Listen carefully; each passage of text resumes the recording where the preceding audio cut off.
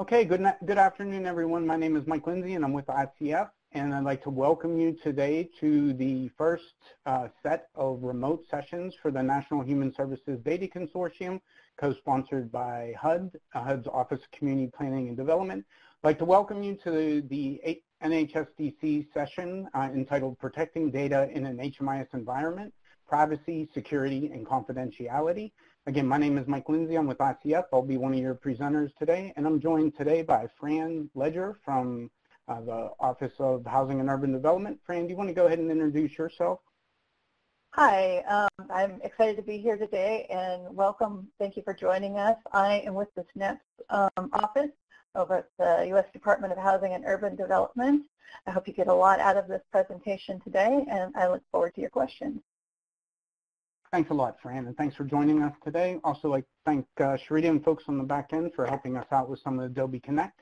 For folks on the call today, if you have any questions, for us, content-related questions, or technical questions, or just dialogue that you'd like to provide, you can use the chat function. If it's a technology challenge or problem, Sharita and folks working on our team will connect directly with you and try to help. If it's content-related question or comment, Fran and I will do our best to address it during today's session, either in writing in the chat or we'll try to address it verbally as well. We want to specifically thank everyone for taking the time to join us today. As we're all dealing with a health crisis, not only in our personal lives, but also in our professional lives, times are tough right now. All of us are being pulled in multiple directions, have multiple and shifting priorities. We appreciate that you're taking the time to spend with us today. We're excited about the opportunity to talk to you about privacy, about the potential opportunity to revisit, relook at your privacy models, release information models, etc. If not at any point in the implementation of your HMIS systems, your coordinated entry systems, but probably specifically right now with the challenges that folks in communities are dealing with. So again, if you have any questions or comments, please feel free to drop your question or comments in the chat, and then to follow like Miranda's lead, feel free to say hello in the chat. We always appreciate hearing from folks, knowing who's on the line, as well as what COC you represent. It's helpful for Fran and I to know what parts of the country are joining us today. So feel free to use that chat function, and we will do our best to get back to you as questions and comments come in. So just a couple quick words about NHSDC. So again, when Fran and I started to think about this session 6 months or so ago, we never imagined that you'd be joining me in my home office. We thought we'd be sitting somewhere with you in Minneapolis, having an opportunity to have a very interactive dialogue around a sophisticated, complicated concept like privacy, data sharing, etc.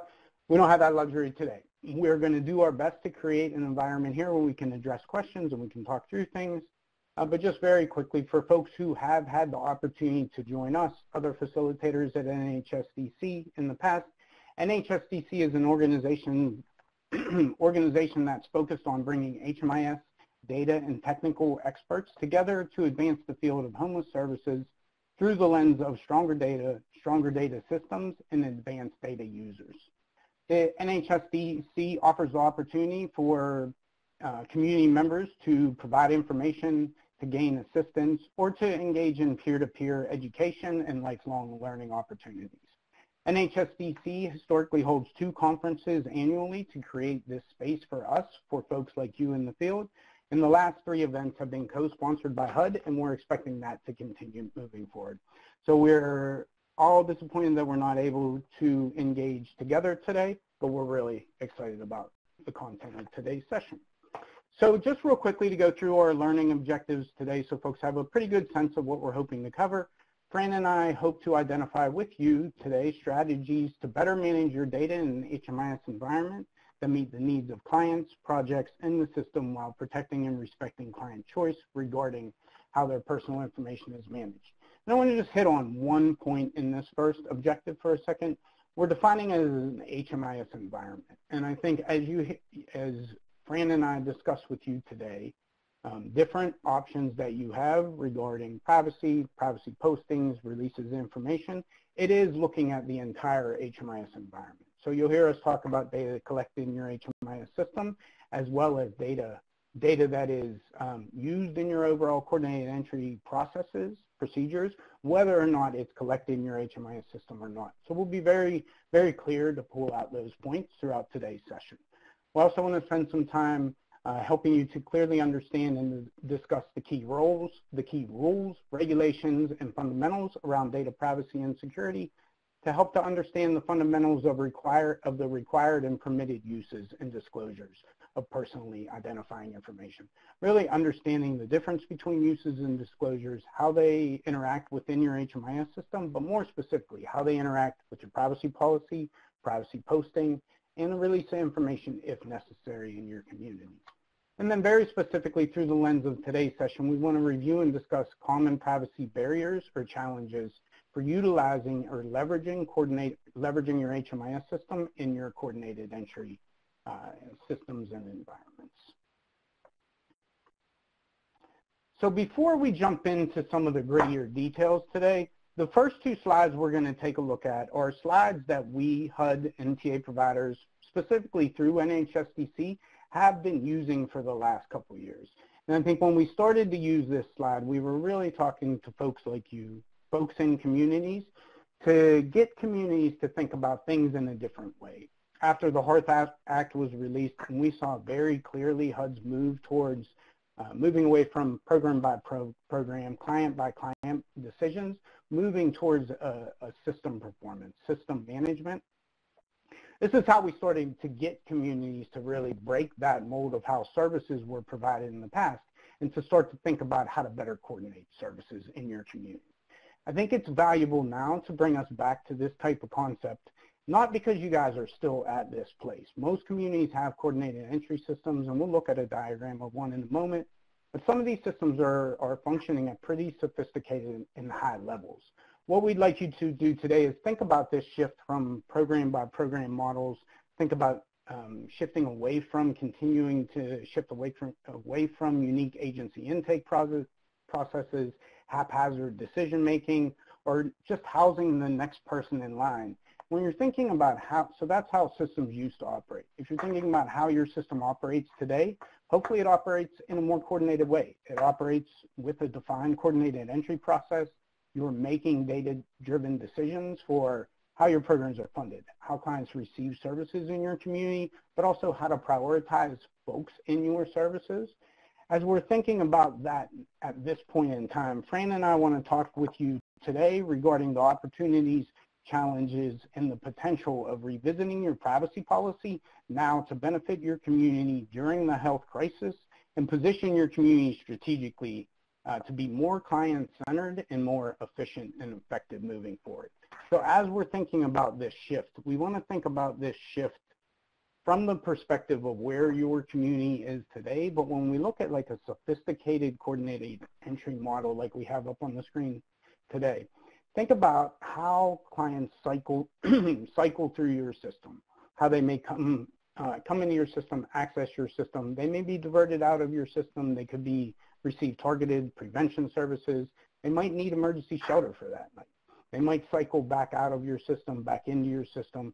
We start to think about your different access points, different models of assessments, different progressive assessment models, different prioritization processes. Start to really identify in a community how many different touch points there are for every individual or family that accesses your systems. Not only how many touch points there are, how many times that data is collected from them, how many times it's explained to them, how many times it's recollected from them. And when we're looking at these complex models, we know a lot of communities have existing privacy policies that they may have taken from another community, built off of a best practice, but may not have been designed in a way that was going to give the community the most efficient process for the participants accessing services in your community. So as we're thinking about this process, thinking about this structure, what we want you to think about today is, regardless whether you look as sophisticated as this model or as unsophisticated as this model looks, depending on your community, really want you to think about how you're currently collecting data, how if you're requiring to release information, how it's applied, where it's applied, and if it is truly client-centered, if it creates any barriers to your system, we want to talk through today is the options, the options that you have available through the privacy model, through your privacy policy, privacy model releases the information as well. Really make your systems as client-centered as possible, protecting client-level information all the way through the system, but creating efficiencies within the system so that clients are connected to services as quickly as possible. They have to retell their stories as minimal times as possible. Data is collected where it needs to be collected and can be shared with folks that are coordinating services around those individuals. Multiple ways that it can be done in multiple communities. We want to talk about today is how you should be considering this right now and having folks reconsider their systems, reconsider their privacy policies, and being very clear around the requirements for both.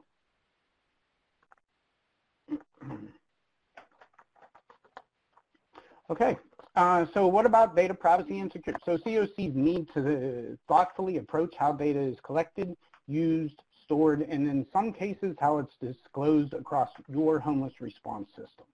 Service and housing decisions are based on sensitive participant information that's collected over time from multiple individuals and potentially used by multiple providers in electronic and printed formats. So I think that's important. I want to flag that here, electronic and printed formats. We're going to touch on that concept a couple times throughout today's session, but privacy and security is made more complex by multiple rules, multiple regulations that exist across federal partners and federal states.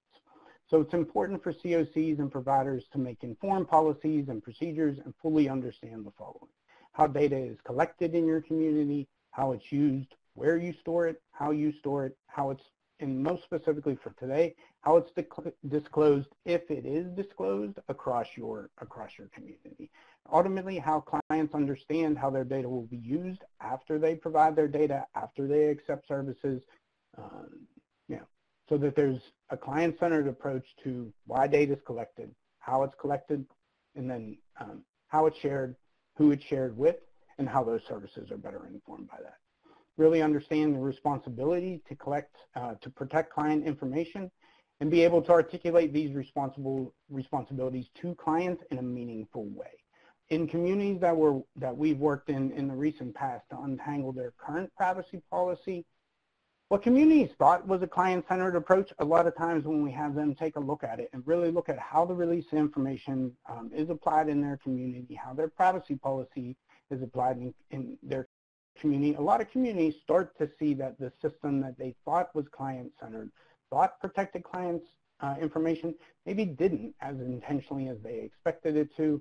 And regardless whether a change is necessary, revisiting the process, revisiting the scope, training folks on how to apply the model in general is critical for any communities, even if your community decides at this time your privacy policy does meet your needs and adjustments that are available to you today have been available to you in the past aren't necessary at this point.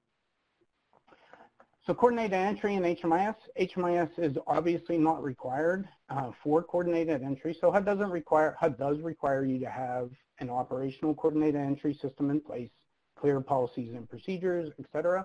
They don't require you to leverage HMIS or to use your HMIS system in your coordinated entry system. What we've seen in most communities that we work in is that to have an efficient coordinated entry system, utilizing HMIS is critical in that process. And data sharing across providers is also a critical part of the process or an opportunity that communities should consider. So there are a lot of benefits in utilizing or leveraging your HMIS systems to support your systems of care, specifically your coordinated entry systems. They can be used to easily identify available units. So if you collect your information in HMIS, if you're considering or currently making online referrals through your HMIS system, your HMIS system can be used for the referrals. It can also be used to identify capacity within your system so that you know as you're making referrals, they're being made to an open bed or an open opportunity. You can use HMIS to track client progress from the assessment all the way through enrollment. It can be used to help facilitate the coordination of care, either through case conferencing, through your referral process, etc. Can absolutely improve data quality. We know how to manage data. If we know how to manage data quality in an HMIS system, how to set appropriate benchmarks, how to set appropriate action plans to increase those outcomes, et cetera. So the more data that's collected in our systems, in your systems, the more the security of your system can be emphasized for those processes, as well as data quality policies, procedures that you have in place, privacy and security procedures as well. Ultimately, and we should be ever more aware of this during this period in time, but it reduces the trauma on the client. The least amount of time they're asked the same questions, they have to give the same responses to different folks, the more times they have to tell their story, requires those individuals to revisit aspects of that trauma that may not be healthy or beneficial to them at this point. But regardless if HMIS is used to support your coordinated entry system, a couple very critical issues still apply. So again, regardless whether you use HMIS for coordinated entry or not. So if you use paper forms, if you use some type of other technology, there's a couple of points that still apply regardless. So your HMIS privacy and security policies developed by your community, approved by your COC, still apply to data collected through your system to support coordinated entry, whether it's collected in your HMIS system or outside of your HMIS system. We'll dig more into that in more detail in a handful of slides. There also has to be written policies and procedures that define how consent is obtained, documented, and how client data is shared. Clarity that clients are not denied service if consent or data is not provided, if it's not required by the funder, federal funding source, and all HMIS end users understand the privacy rules related to collection, management, and reporting of client data. I'm going to go one step further on that, on the last point.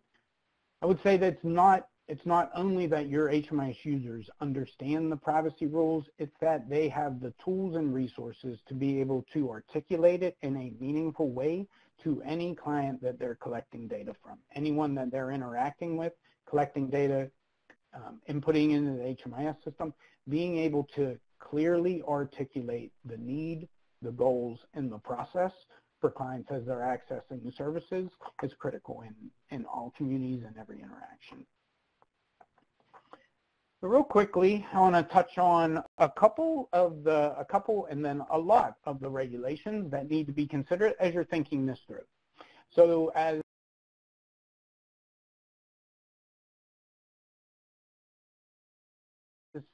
COC's data management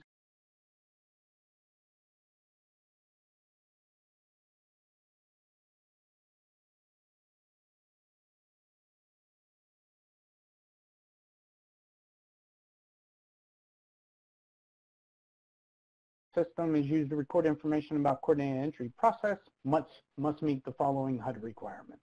Coordinated entry requirement, coordinated entry notice, as well as HUD's HMIS privacy and security notice. All of these we're going to assume relatively familiar with. I think part of what's coming back out through our discussion today goes back to the HUD's HMIS privacy and security notice and standards that came out in 2004.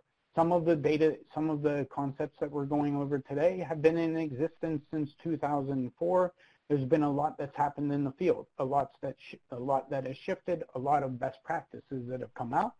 And some of those core policies, responsibilities, opportunities from 2004 have been, I won't say lost, but through the establishment of one privacy policy in a community being leveraged in another community, some of those concepts we see need to be revisited or re-understood by communities. So that's the majority and part of our goal for today. Spend a real quick moment. So on this slide, probably one of our denser slides for obvious purposes, identifies the key rules, regulations, and privacy fundamentals that need to be considered in your communities as you're thinking through your privacy policy, release information policy. There are HUD HMIS data and technical standards, Health Insurance Portability and Accountability Act. Folks, I'm sure, very familiar with the concept of HIPAA. We're going to say a little bit more about that, as well as Part 2, VAWA, VOCA, and then at the bottom, your state and local privacy laws. That's a critical point. So every state has different privacy laws. Some some have a pretty large impact on what you can do locally versus the HUD guidance. Some are a little bit easier to deal with. We certainly recommend, before you look at your privacy policy, before you start to consider making any adjustments, get some legal advice, some legal counsel to better understand any local or state privacy laws that you'll need to comply with, and make sure that you're clear on how those interact with your other federal requirements. But there's just a couple things I want to point out here, just by way of reminder or level setting, or just bringing everyone to the same level of understanding. When we're thinking about these rules or regulations, it's important to remember that just having health information about a client does not mean you're covered by HIPAA. So your organization, you as an individual, or your HMIS system, just having health-related information in there doesn't necessarily make you a HIPAA-covered entity. And similar with CFR or 42 CFR Part 2, having drug and alcohol information about a client doesn't mean you're necessarily covered by Part 2 as well. So I think it is thinking about how these are applied, if they're applied to your organization and in your community. Just one quick note about domestic violence. The Violence Against Women Act, VAWA, and the Family Violence Prevention and Services Act, you'll see that acronym FVPSA, and the Victims of Crime Act of 1984, regulations prohibit sharing personally identifying information about victims without informed, written, reasonably time-limited consent. Both VAWA and VOCA also prohibit disclosure of individual information without consent. So this clearly makes it, prohibits programs from making the signing of that type of release information a condition on services. But if that's applicable in your community, certainly recommend that you take a look at it, understand who's covered by it, understand how that works within your HMIS system and your coordinated entry system. And if you have questions or challenges, you can definitely request TA around that.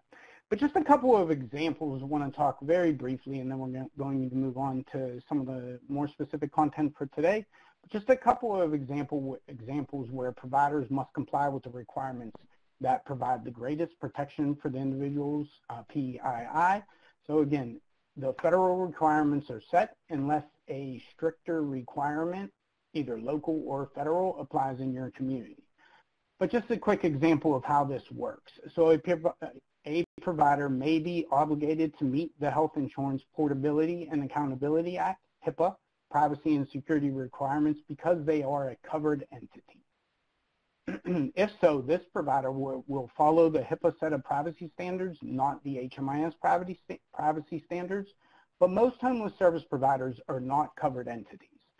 Health information, for example, about a disability shared by an individual directly with your 211 agency, directly with your access point, is not necessarily subject to HIPAA in the hands of the agency. An agency not subject to HIPAA otherwise does not become subject to HIPAA just because it receives health information from an individual or from a HIPAA-covered entity. In a lot of communities, as we start to pull apart and untangle privacy policies, what communities have available to them, there is a lack of understanding for when HIPAA applies and under what circumstances it applies. So if you have questions, further questions about that, certainly you can drop them in the chat. You can request TA or to use HUD's AAQ system at any point to gather some of that information. Couple more concepts about victims with implications for victim service providers, and then we're going to go ahead and move on. But the domestic violence providers, again, prohibited from entering personally identifying information into your HMIS system and must use a comparable database. Comparable databases have been a topic of conversation for a long time. At this point in time, a comparable database, so a system, in order to be comparable for HMIS, it has to have the capacity to support HUD privacy and security requirements and at a minimum meet the data standards requirements and produce HUD required reporting files. So if you look at the data standards, the data manuals, et cetera, reports that need to come out of an HMIS systems, essentially comparable databases need to be able to meet the same goals, collect the same data in the same ways, report the same reports. Victims of domestic violence must have access to your coordinated entry system. There are a couple best practices out there for how communities have started to establish this. This is certainly an area where communities need to be flexible, need to think outside the box a little bit within the constraints of what's legal, but look for ways to be able to better incorporate those programs into your coordinated entry system, as well as those individuals and families, so that they have just as equal and fair access to the services available in your community. So with that, I'm going to turn it over to Fran to talk a little bit more about the grittier details of data privacy requirements. Fran? So what I want to do is I'm actually going to take just a break for a minute so we can answer some questions that came in, and then we'll move on to my section. But I think that it's, one of the questions that came up was, what do we do around coordinating care when a client refuses to sign consent? And I think that, the client always has the right to refuse to share data. So I don't know, Mike, can you talk a little bit about what your experience has been with working with communities where you're addressing issues around client disclosure and the choices that clients have around that? Yeah, can you rephrase just a tiny bit of that question? I was reading the Wayne's question. Sure. The question is around how do you take the coordinating part of it? So what happens between the providers and in your coordinated entry, process when a client refuses to consent to share information between those providers? Yeah, that's a great question. Thanks, Fran. I think there's a handful of ways that can be dealt with and that can be addressed. And I think part of it, we're going to talk through some of it here today.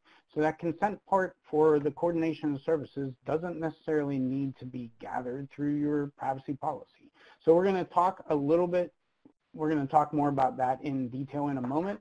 But I think some of the opportunities in that question are probably reflective also in the conversation we had right before we started this dialogue here, and that's better thinking how to include victims of domestic violence or domestic violence providers into your coordinated entry system. That information can't be shared, can't be put in their HMIS systems as well. So I think a lot of communities are creating either aliases or they're creating codes that they're using, and then they're sharing that level of information only. Potentially a little bit of additional information with their coordinated entry systems so that those individuals, even if they're not being identified in any way, their situation can be prioritized. They can be prioritized within a single prioritized list, and they can gain access to service.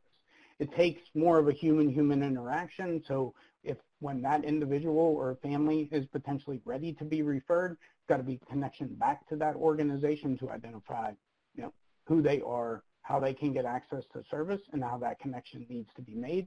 So I don't think there are simple solutions there, but I think there are solutions that communities are working through. Some of the domestic violence VAWA provided, or VAWA solutions that communities are coming up with in communities, I think can be applied in very similar ways to clients who do not choose to have their data shared for the purposes of coordinating services in their community. Okay, yeah, so that's great. And as you have more questions that come up, go ahead and say that. So we have a couple questions that have popped up around HIPAA, and I just want to be clear that, and probably many of you know this, so HUD does not have statutory authority over HIPAA. So we're providing some information regarding HIPAA, but for clarification around HIPAA, you really want to go to Health and Human Services that oversees HIPAA statutory language. But know that the HMIS data and technical standards, the privacy portion is based on HIPAA standards. However, and HIPAA is not, it's actually not very stringent. So I think that it's not it's not a factor of it being a really complex thing. And also know that most homeless service providers aren't actually a covered entity under HIPAA. Very few organizations are a covered entity or would be a business associate under HIPAA. It's really limited to healthcare providers, so those that are like a hospital, doctors, pharmacies, those type of organizations, organizations that operate health plans and healthcare clearinghouses. Those are the types of organizations that you find are under that are covered entities. But some of the same policies that you see are the same policies that HUD has adopted for making sure that we're protecting client information. But we'll look at the questions that you've posted around HIPAA, and we'll answer more questions about that. And I'll go ahead and keep going on the presentation. Mike will take a look at some of those questions and drop those into the chat. Okay. So as the HUD representative on the line, I'm going to talk about the requirements portion. So we'll move away from HIPAA and we'll talk about HUD's requirements for this. So we have a baseline privacy requirements, and they date back to 2004, and with coordinated entry, we've been very careful to get more clear about what the privacy requirements are, so folks can be more thoughtful about the privacy requirements and go back and relook at them. Mike's described that a little bit. And so this slide here is helping talk about some of the primary things that need to exist. And one of them is you need to cover your privacy policies and your coordinated entry policy and procedures.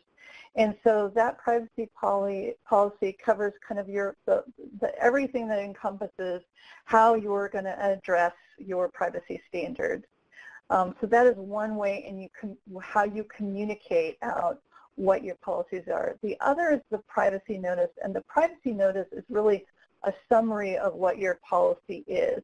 And in your privacy notice, this is something that you can hand to participants, and it includes things like what are the rights, what are the participants' options, what is the responsibility that you are taking on as an organization to protect personally identifiable information, how is information getting used and disclosed. So all those basic things are in your privacy notice. The other thing that needs to be listed in there is how you manage a breach if a breach occurs. And know that HUD doesn't prescribe to you how you manage a breach. It just states that you have to have a process for handling a breach. However, there might be other federal, state, or local laws that do dictate how you should manage a breach for your community, so you want to be careful about what those might be and how you incorporate that into your policies.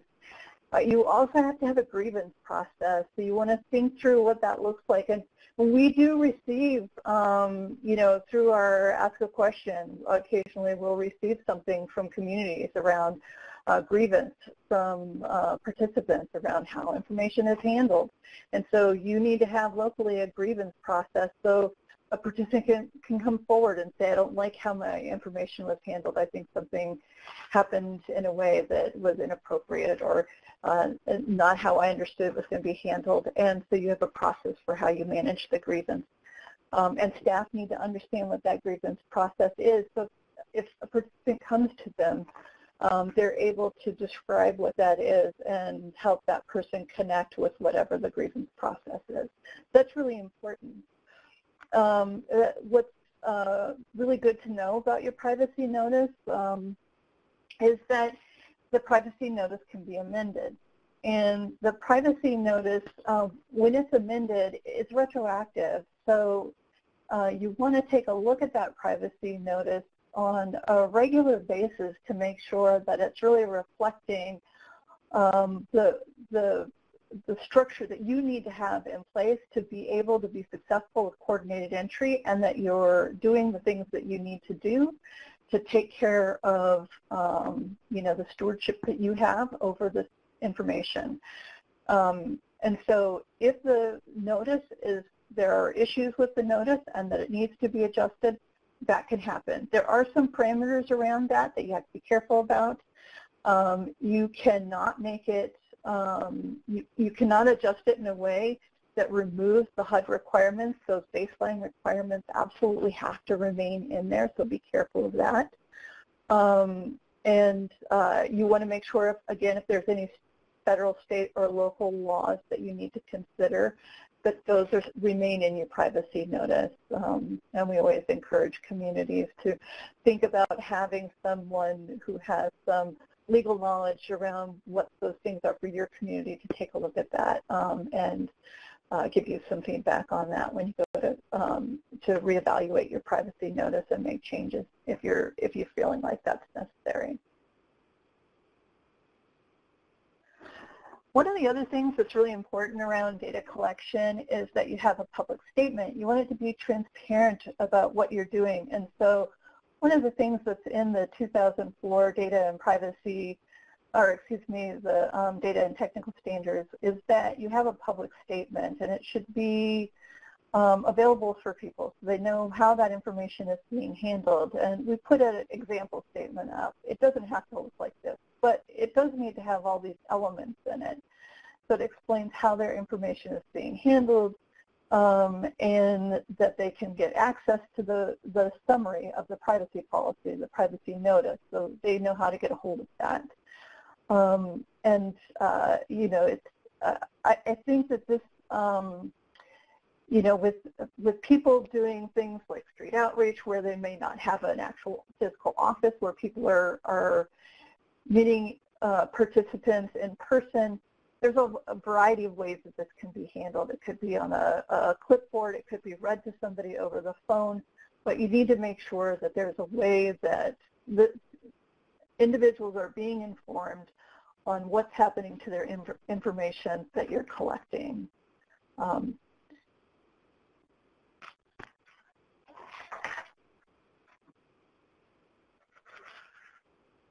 A part of your notice is going to include several pieces. There are things that we describe as around uses and disclosures that are required, permitted, and prohibited. So I'm going to talk a little bit about what is a use, what is a disclosure, and then kind of what are these three buckets. It's helpful to have these things separated out and understood because it helps us understand how we handle information when we want to figure out what's appropriate, what's not appropriate for when we share this information, or we determine that we can't share this information. So when we're thinking about uses, we're talking about those things that we do, those internal activities. How do we actually use this information? So, it can be, how we make decisions. So that might be a use. How we use it maybe for internal monitoring or something along that nature. So what is the internal activity for which the provider is interacting with that information that's been collected? The disclosure is what happens when we then share that information out beyond that entity. So we're sharing it to a third party. And then for uses and disclosures, that we talk about three things. We talk about those things that are required, those things that are permitted, and those things that are prohibited. So you heard Mike a little while ago describe a bunch of different laws, right? And several of them had prohibitions. So we talked about VAWA. It had restrictions around how information could be used and disclosed. There are other ones. So those are ways in which there are strict guidelines around what you cannot do with data. In the 2004 Data and Technical Standards, there are many permitted uses. So HUD says that these things, you are allowed to disclose information in these particular ways, and we're going to go over those in a few minutes. And there are two required things that you have to do. If you were asked, you need to provide a copy of the record to the client. So if the client asks, I want to see my record, then you need to provide them with the record. So you need to let them see it. So these are the kind of buckets that we need to think about when we're thinking about uses and disclosures. So this slide here talks about the different authorities that HUD provides communities with around disclosing information. So HUD kind of separated these out into two pieces, but they don't really need to be. It's really a long list of permitted uses. So these are the first four that we describe, and this is around coordinating services. This is the big one. This is the one that's really tied in with your coordinated entry. So this is, when we talk about communities about disclosing information to multiple coordinated entry providers, it falls under this bucket. This is a permitted use. And this is to connect individuals with appropriate resources and services. We also have creating de-identified client records for PII. This is around, making sure that that you are able to make sure that you are collecting that information and that you are actually then able to be able to report out on your records. So this is also a really important use piece. And then carrying out administrative functions. So these are legal audits, oversight. In this bucket, this allows for system administrators to have access to all of this information. It falls under this piece.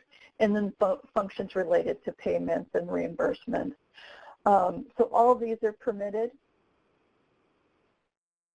And then we have these other pieces of uses and disclosures, those required by law, those to avert serious threat and health to safety, uses and disclosures about victims of abuse, neglect, or domestic violence, those for research purposes, and those for law enforcement purposes.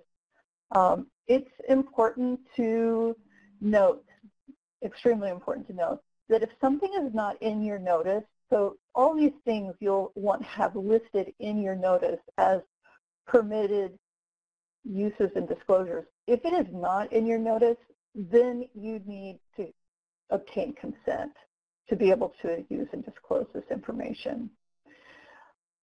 So this is the key piece. So as you go back and look at this privacy notice, you want to make sure that they're in there. If they're not in there, that may be something you want to then do an amendment around.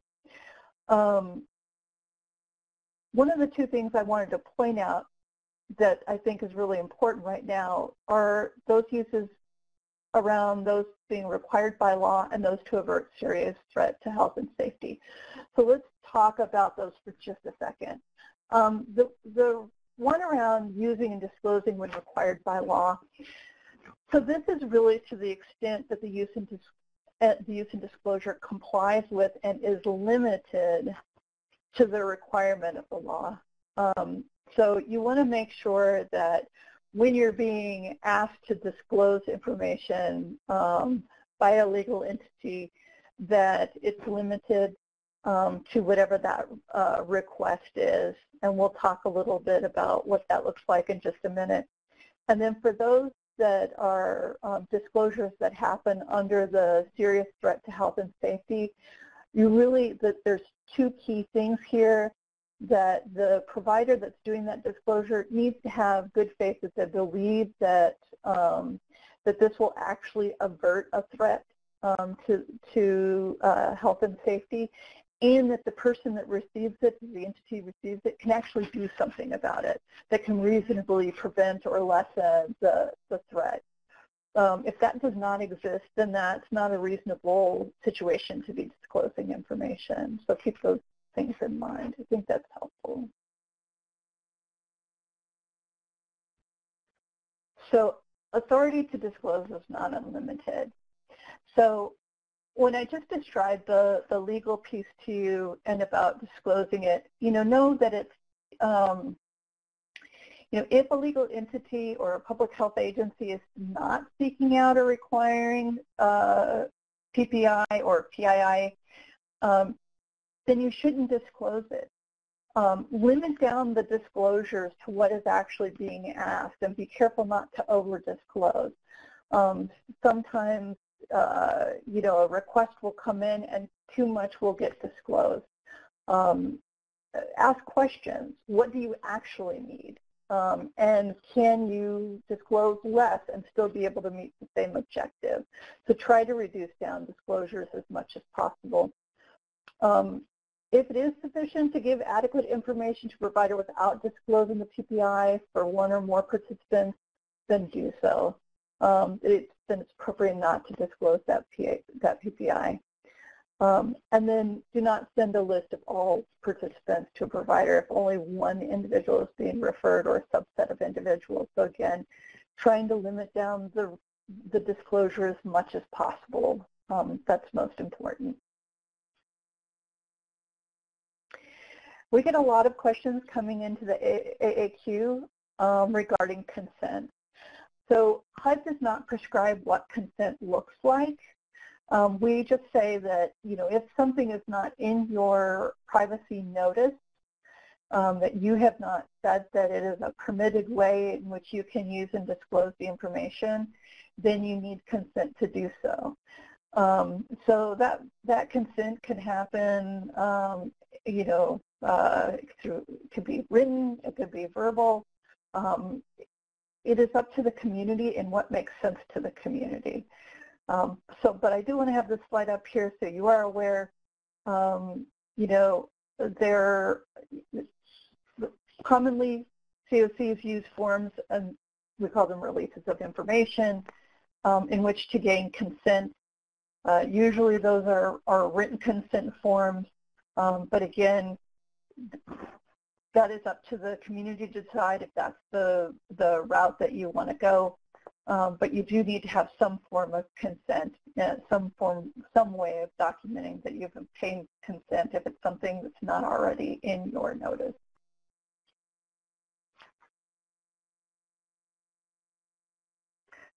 Why don't we take a break for a minute? Mike, do we have questions that we want to try to address? Yeah, we had a couple questions come in, and I also want to acknowledge William Snow has joined. So William's been addressing a couple questions in the chat. Thanks a lot, William. Folks should certainly consider those final responses. So we did have a couple questions come in over the last couple minutes that may be worth spending some time on, Fran.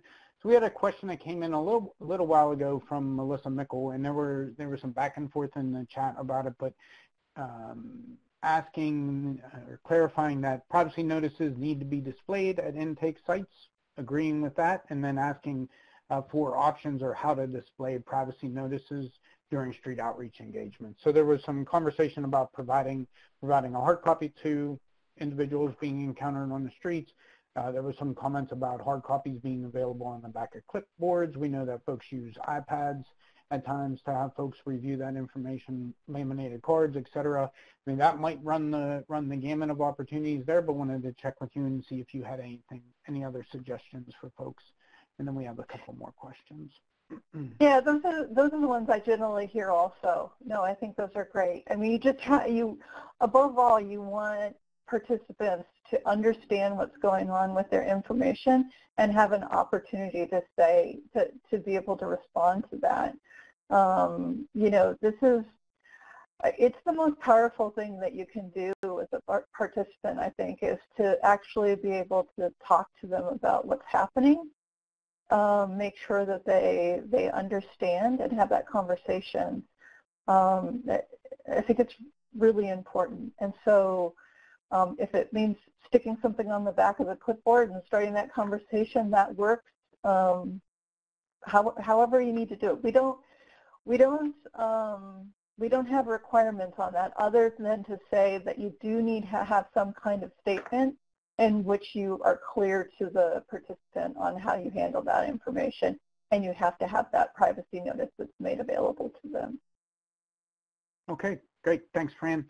So another quick question came in from Wayne asking about a statement I think I made, a statement about not requiring the HMIS use for coordinated entry. Can you clarify that point, and then specifically through the lens of the coordinated entry data elements being required later this year. So if you have a coordinated entry SSO project, you have to use HMIS. You are going to have to produce an APR. That's what the coordinated entry data elements are for. There is some information up on the HUD Exchange that explains, there's a lot of information up on the HUD Exchange that describes that. It would be a very lengthy conversation to go into right now, but the information's up there. So if you have a coordinated entry SSO project, you do need to be using HMIS. You are going to produce an APR. It does need to describe what's going on for your coordinated entry system. However, the requirements for coordinated entry is that you have a data entry system and that it be compliant with the HMIS data and technical standards. It does not require you to use HMIS.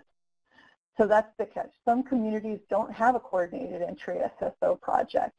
And so if they didn't have a coordinated entry SSO project, they would not be required to use HMIS. They could use an alternative system. Okay, thanks, Fran. If you want to take a couple more questions or a couple more that we can address quickly, maybe not quickly, a couple of these possibly. So Daniel had a question regarding HIPAA compliance in a data warehousing environment. I think Daniel's question boils down to if an HMIS system is going to be integrating data into a data warehouse, some form of data warehouse that does include Medicare, Medicaid data in the data warehouse. Does the HMIS need to abide by HIPAA requirements? So the HMIS itself does not need to be. I mean, the HMIS is not HIPAA compliant. It's the providers, right? And the providers are not covered entities. So you really want to be thinking back to the providers. Are they a covered entity, and what are they doing, if they are, to be HIPAA compliant? But if this is for anybody that's on the call, you can absolutely submit a question to the AAQ if you have something that you feel like you want to get more specific guidance on, and we'd be happy to look at it more, more in depth and give you back some more information. But generally, no. Your HMIS would not need to be HIPAA compliant. It's your providers that you need to think about being HIPAA compliant if they're a covered entity. Fran, last question, and maybe we'll wrap up the Q&A, finish out, and then take a couple other questions. Does the COC's privacy notice or client release information need to specify the agencies with whom the data will be shared? That's not a requirement in the standards, but it's a good best practice. There needs to be, agreements between the organizations on roles and responsibilities, but it's not a requirement. Okay. Fran, we can go ahead and talk through how this actually works in reality, and then we can take a couple questions from folks, and then we can start to wrap up. Excellent. Okay, so real quickly, we're down to under 10 minutes, about 7 minutes left. We want to spend a little bit of time talking through, at a real high level, have communities done this? Have communities went through this process where they re-looked at their privacy policy, privacy notice, release information, re-looked at it, re-identified whether it met the community's needs, revisited HUD's current guidance, revisited the guidance that came out, Coordinated Entry Data Management Guide, as well as some of the COVID guidance that came out most recently. Are there communities that have went through this process? And we've seen a couple communities go through a really deliberate process to rethink, re-understand their need for privacy policy and release information. We want to talk through some of that process with you guys here today. So there are some COCs that have reviewed the guidance provided by HUD and made changes to their privacy policies that allow them to no longer require an HMIS release information to use and disclose client information. Very similar to the ways that Fran just described. The communities that have been successful in doing this have gone through a pretty rigorous process that includes a lot of steps. Conversations started in these communities between the COC and the HMIS lead in the very early process, and it led to a common understanding of the guidance. So really understanding what the laws say, what HUD's guidance said, and understanding what the opportunities in the community are, understanding how the current process, so this was specific to the community that went through it, so we're certainly not applying this to all communities, but these communities that went through this process, they started to understand how the current process they were using that had a HMIS release information in place may not have been truly client-centered and actually may have impeded the community's progress to successfully serve some of these clients, to serve individuals and families in their community. It helped them to determine which stakeholders needed to be involved in the conversation about a potential shift in a privacy policy, or if nothing else, a better understanding for why the privacy policy was established in the way that it was. They anticipated questions, concerns, and they also anticipated holdouts or pushback. So the COCs that would have went through this process facilitated a community-based process and discussion about the current or potential shift to various stakeholders. So they held meetings with their COC leadership and their board members, as well as their HMIS lead, participating organizations in their community, as well as their privacy SMEs within the organizations and their HIPAA-covered entities. So just in today's conversation, we can see how complicated any questions revolving around HIPAA compliance, HIPAA-covered entities become. So it's critical for those organizations, those community members to be part of your dialogue as well. End users, intake workers, and ultimately, hold focus groups with the individuals that access your service and understand how privacy works for them and your communities. The privacy policy and other HMIS documents were then updated to include the move away, their desired move away from the release information. And in some communities, this shift has included a move away from both the release of information for HMIS as well as coordinated entry. That doesn't mean, in these communities, that means that they relooked at their process, redefined their privacy policy, redefined their notice, as well as retrained all their organizations, all their HMIS end users and their intake workers to fully understand a client-centered approach to privacy, data sharing, consent. Train folks and put in place a very clear process for how this would be applied at every intake site, every access point, etc. So Fran, with that, we have a couple takeaways that folks can think about moving forward. I think as you think about the example that we just talked through, communities that have went through this, being transparent, being informed, having an understanding, and then having a community-based discussion around current privacy policy, potential to update, potential to consider a different privacy model, have that be a community-based discussion as well as a community-based understanding about the laws, regulations, your flexibility. So Fran, do we have any other questions that we want to take today? I posted up there just for everyone to see that, ultimately remember that the COC has authority and responsibility for the HMIS.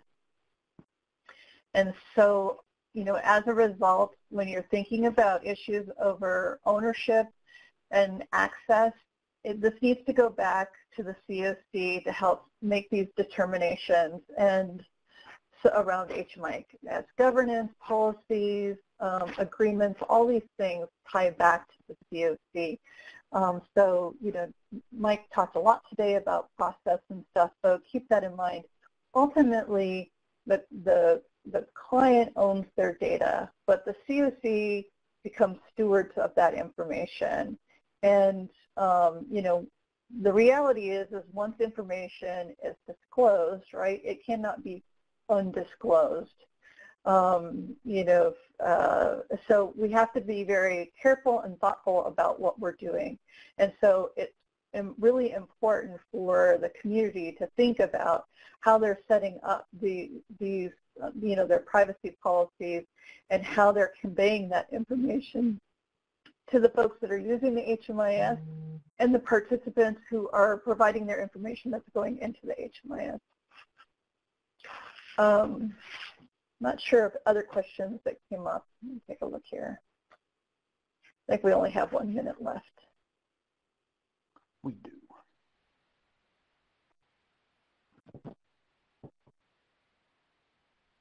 Folks have any last minute questions? If you can get them in there in the next minute and a half, Fran and I will be happy to answer as many as we can. I would say that probably a really great place to go for information right now around the privacy information that you heard today is in the Coordinated Entry Management and Data Guide, and that has the most recent privacy information and kind of thinking from HUD's perspective about how to really implement these changes for your community. And we'll go ahead and throw up the link. Yeah, and the communities that were used to inform that very brief case study walked very closely, aligned to the data management guide that Fran just talked about. So Jen Hill asked a question.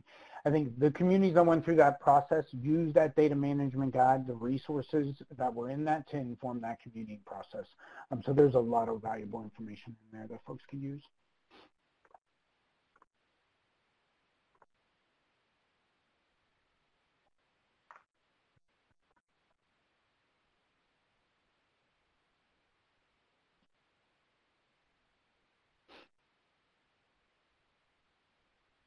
And Fran, we are just about at time, so is there